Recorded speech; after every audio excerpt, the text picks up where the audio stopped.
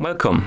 In front of me I have GARMIN Forerunner 225 and I'm gonna show you how to force restart this watch. To force restart this watch, simply press and hold the light button and keep holding it until the watch turns off. It takes from 5, I would say up to 10 seconds basically. So keep holding the button. And after the screen turns off, you can release the button and your watch should be turned off. Now we can turn it back on by pressing and holding the light button again. Keep holding it until you see the Garmin logo on the screen. Once you see the logo, you can release the button and wait until the watch is done booting up.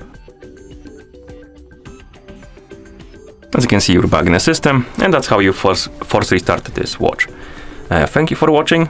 If you found this video helpful, please consider subscribing to our channel and leaving the like.